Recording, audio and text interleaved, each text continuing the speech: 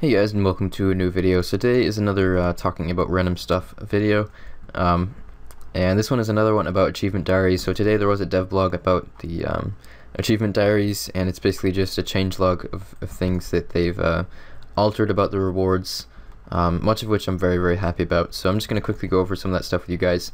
First off, I'd like to somewhat apologize, I guess, for the last video that I made about achievement diaries. It got a lot more dislikes than most of my videos tend to get. And I was trying to figure out exactly why. It may have just been because my opinions weren't necessarily the most popular with a lot of people.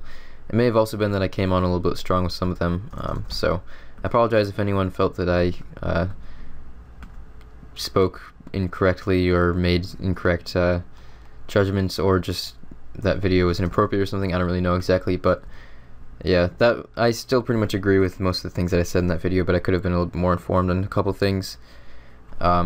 And most of the things that I was really concerned about have been changed anyways, so I'm pretty happy overall with how the achievement diaries are looking. I was happy anyways. There's just a couple things that I was a little bit concerned about, but I think it's going to be awesome and everything's looking really good. So I'm just going to go through some of the major things that have been changed about the rewards since the last time that we saw them.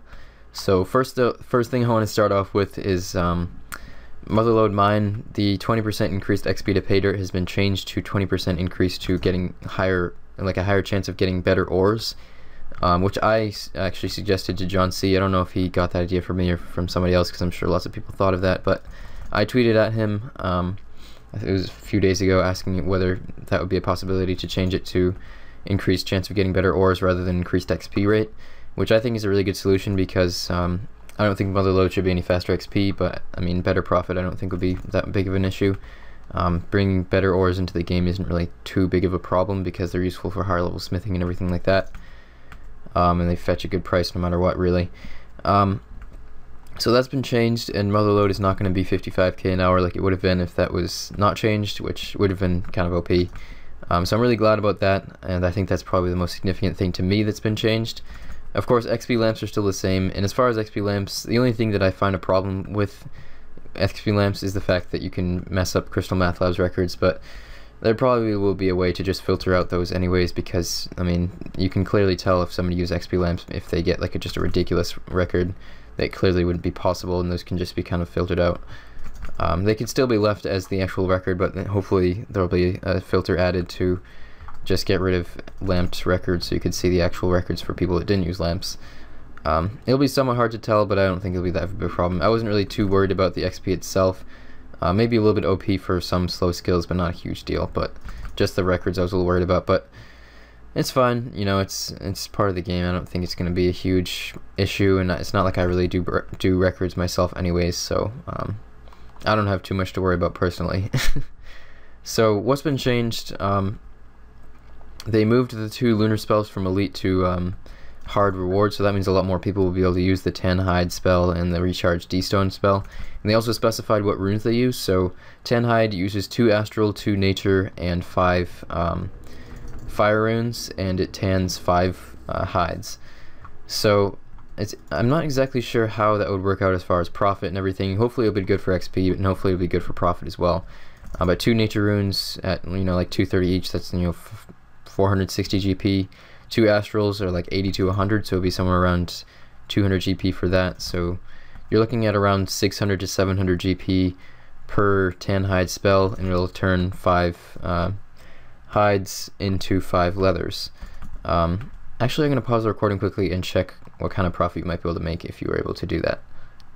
So if you were to do it on green dragon leathers, those are the ones that I just checked right now, you'd profit 180 GP per leather at this point if you spent 600 GP per spell, and you made 5 hides into leathers. So that would be 900 GP profit per spell, which is pretty significant. So that can end up being a very good moneymaker, actually, and a decent way to get magic XP as well, I would probably assume.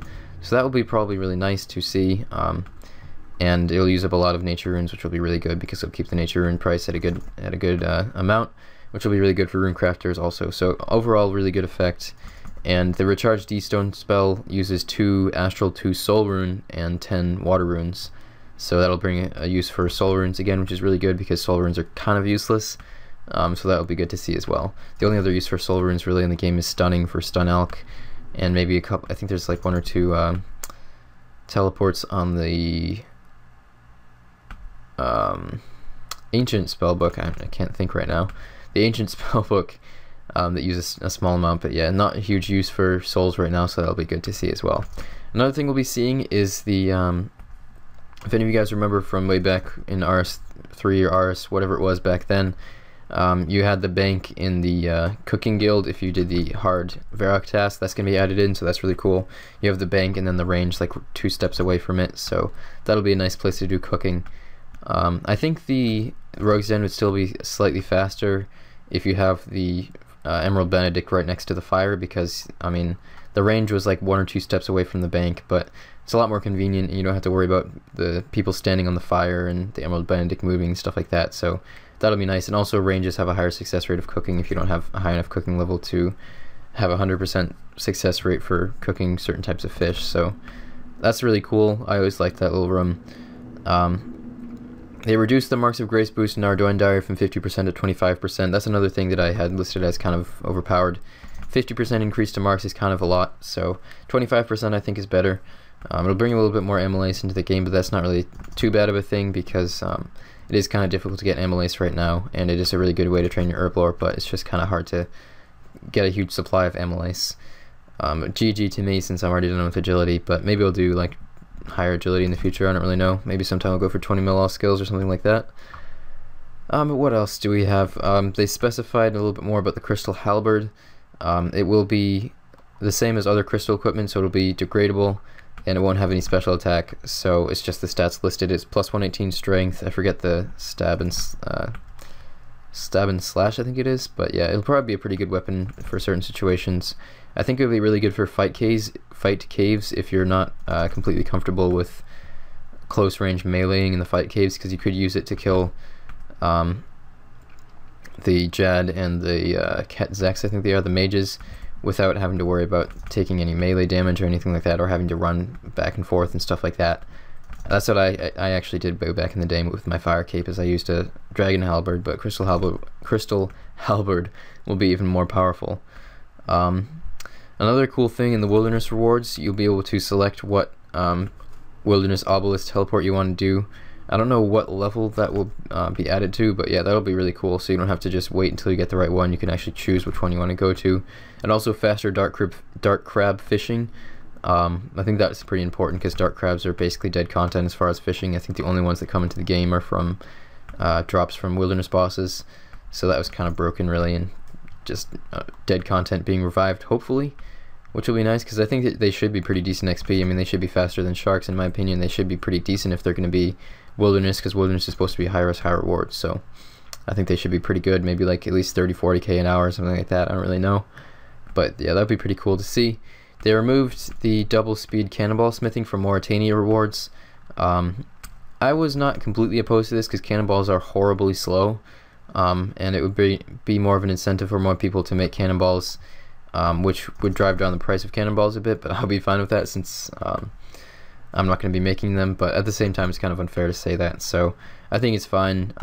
The people that do cannonballs right now, I mean, the thing is, if you were to do it, I doubt they would drop by half in price, so that it would still be better profit and just more cannonballs in the game. But I'm not really too partial either way. I mean, it's fine. I don't think it's, I mean, cannonballs have always been the way they are, and they've always been like 200, 250 each, so they probably will stay about the same amount, and I don't know how big of a difference it would have anyways.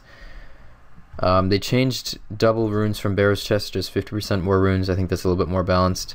One that's really interesting actually is a Bone Crusher from Morytania tasks, and it's powered by Ecto tokens, so you'll need to use Ecto tokens on it or something to be able to have it be in effect. They didn't specify how many Ecto tokens you'll have to use for how many bones it'll crush or whatever, but that will actually be really cool to have that for Slayer and everything. I'd be curious to see how much prayer XP you would actually get from doing 99 Slayer, but I probably will test that out actually, because I still have 80 to 99 Slayer to do, so I have like 11 mil Slayer to go.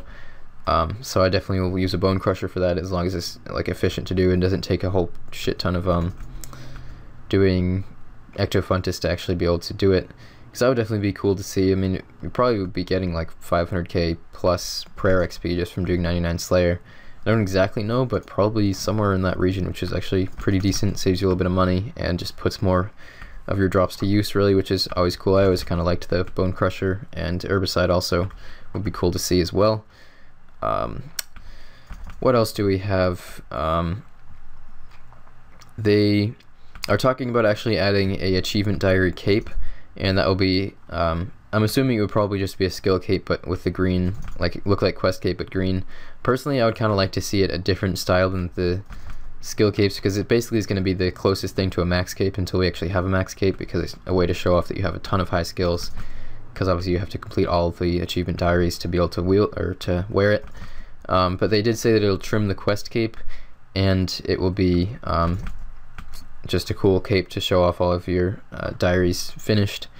But that will be pulled separately from the regular diary rewards, so if people don't want that but they do want diary rewards or vice versa, well, you have to have diaries to have the cape, I guess, but that will be pulled separately, so if people don't want that then they won't get it. But I personally will definitely vote yes for that. I think it'll be really cool to be able to show that off.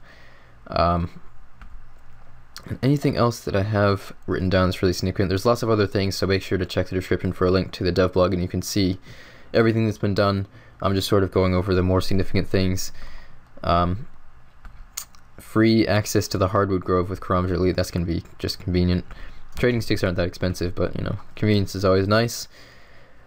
Let's see, what else do we have?